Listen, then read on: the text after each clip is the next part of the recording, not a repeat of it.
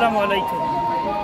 এই মুহূর্তে যারা আমাকে দেখতে পাচ্ছেন বা ভবিষ্যতে ভিডিওটি দেখবেন তাদেরকে ফ্রান্সের প্যারিস শহরের বার্সিসাইন বাস স্ট্যান্ড থেকে জানাই স্বাগতম। বিশেষ করে প্যারিসের মধ্যে এই বিশ্বমানের বাস স্টেশন যেটা ইউরোপের বিভিন্ন দিকে সেটা চলে। আমি এখন যেখান থেকে রেকর্ডিংয়ে আসছি এটা হলো flicks bus station, বার্সিসাইন, Paris, France. তাদেরকে আমি দেখানোর দেখতে পাচ্ছেন এখানে ফ্লিক্স বাস, স্ক্যাবেট, বিভিন্ন ধরনের কোম্পানি এখান থেকে যায়। এই ফ্লিক্স বাসে করে আমি পর্তুগালের লিসবনে পৌঁছাবো ইনশাআল্লাহ।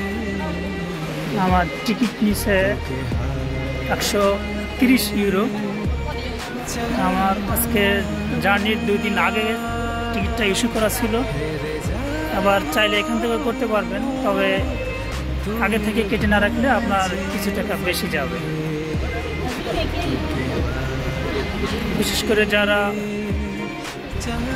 গাড়িতে করে ইউরোপের বিভিন্ন দেশে ফ্রান্স থেকে যেতে চান তারা প্যারিসের বার্সিসাইন বাস স্টেশন থেকে খুব সহজেই ফ্লিক্স বাসে করে বা অন্যান্য বাসে করে যেতে পারবেন।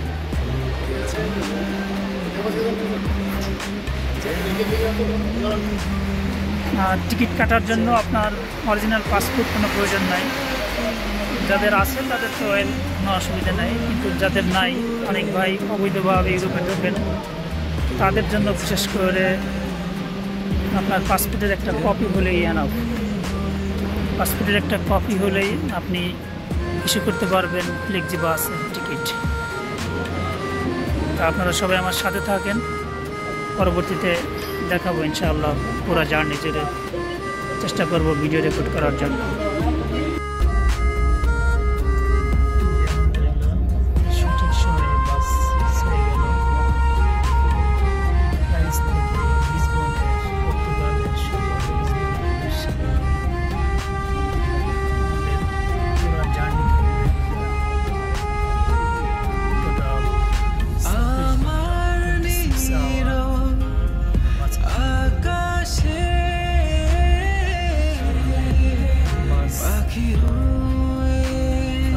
প্যারিস থেকে উড়তে আমার প্রতি নিঃশ্বাসে শুধু তো সুবাস ছড়া, শুধু তো বড় সুবিধা বাসের মধ্যে চার্জারের ব্যবস্থা, মোবাইল চার্জ করতে পারবেন। দ্বিতীয় সুব্যবস্থা ওয়াইফাই এর ব্যবস্থা আছে বাসের মধ্যে, ইন্টারনেট ব্যবস্থা। তৃতীয় যে বড় ফ্যাসিলিটি সেটা হলো বাসের মধ্যে ওয়াশরুম বা টয়লেট আছে।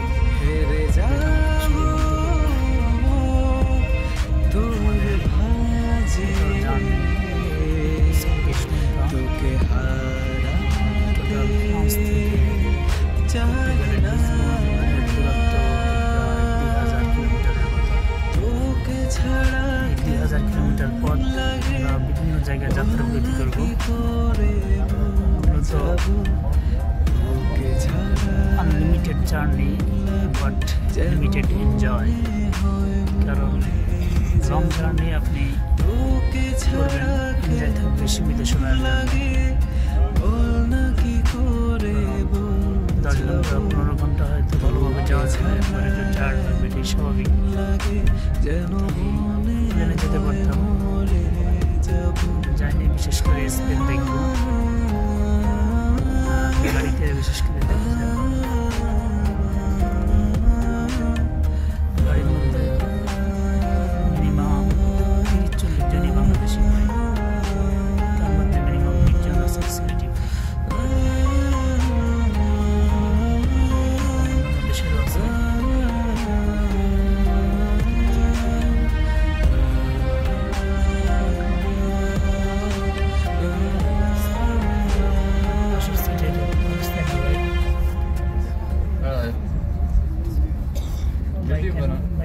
बेलाल है।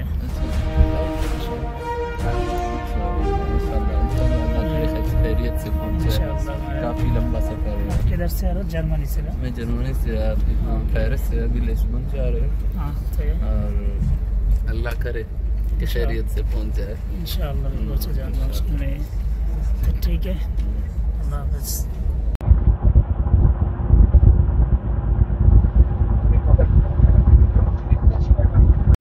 20 মিনিটের জন্য একটা যাত্রা বিরতি হলো ফ্রান্সের লাস্ট স্টেটে। আরও প্রায় 4 থেকে 5 ঘন্টা পরে আমরা স্পেনের মাদ্রিদে যে পৌঁছাবো ইনশাআল্লাহ।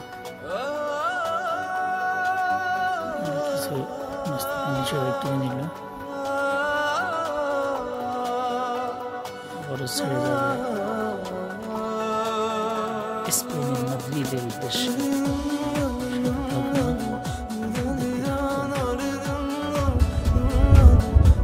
Good morning Spain. এখন সকাল 9টা বাজে, পৌঁছে গেলাম স্পেনের মাদ্রিদে।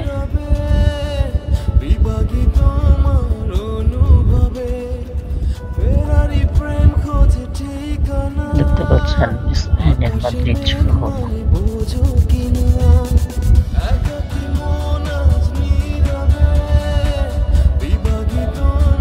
সামনে তো ব্রেকফাস্টের বিরতি দেবে।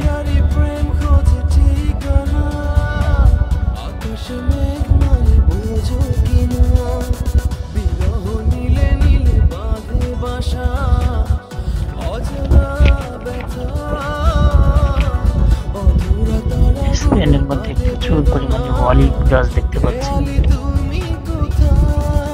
অলিভ গাছ দ্যাট মিনস জলপাই গাছ যেটাকে বলে। এর মধ্যে অন্যতম যে অলিভ অয়েল, যেটা বেশ দামি একটা তেল, তার অধিকাংশই স্পেন থেকে তৈরি করা হয়। অধিকাংশ অলিভ অয়েলের পিছনে লেখা থাকে মেড ইন স্পেন। প্রচুর পরিমাণে অলিভ অয়েল গাছ।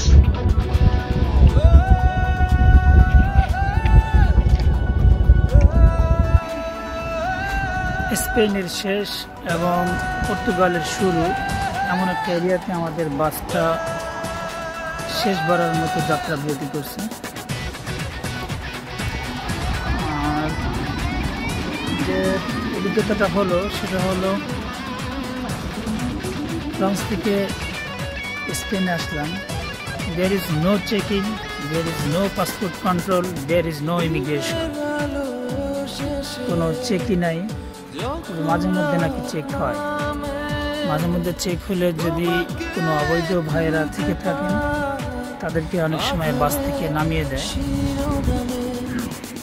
আরেকটা জিনিস দেখলাম, বিশেষ করে যারা পাসপোর্ট ছাড়া বা অবৈধভাবে ইউরোপে ঢোকেন তাদের সতর্কতার জন্য বলি, সেটা হলো ফ্রান্স থেকে যখন আমরা পর্তুগালের ফ্লিক্স বাসে উঠব তখন এই বাসের লোকজন কিন্তু পাসপোর্ট অনেকবার চেক করে করে ঢুকাইতেছিল। যেসব ভাইদের পাসপোর্ট ছিল না দেখলাম অনেককেই ফেরাই দিয়েছে, ঢুকতে দেয়নি। সুতরাং যদি কেউ অবৈধভাবে ইউরোপে ঢোকেন, প্রথমত পরামর্শ দেব জীবনের ঝুঁকি নিয়ে না ঢোকার জন্য। তারপরেও যদি ঢোকেন তাহলে অবশ্যই পাসপোর্টটা সাথে নেওয়ার চেষ্টা করবেন, যদিও রিস্ক থাকে। কারণ পাসপোর্ট না হলে অনেক সময় আপনাকে এইসব বাস ট্রেনে উঠতে দেবে না।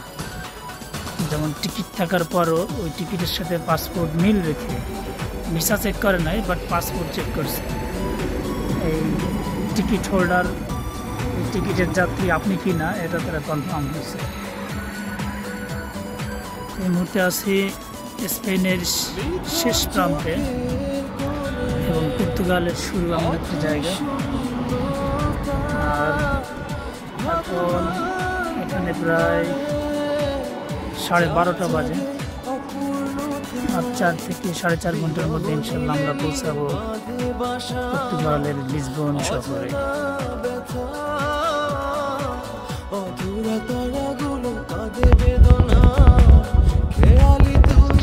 যতদূর যায় শুধু জলপাই গাছ।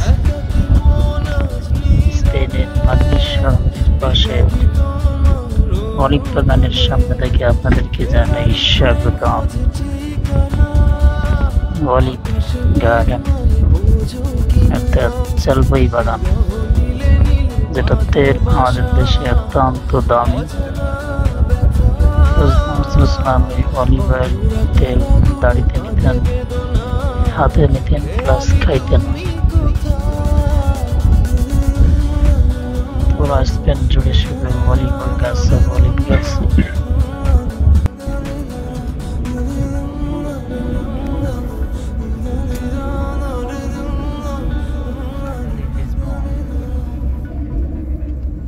লিসবনের সেই ব্রিজটা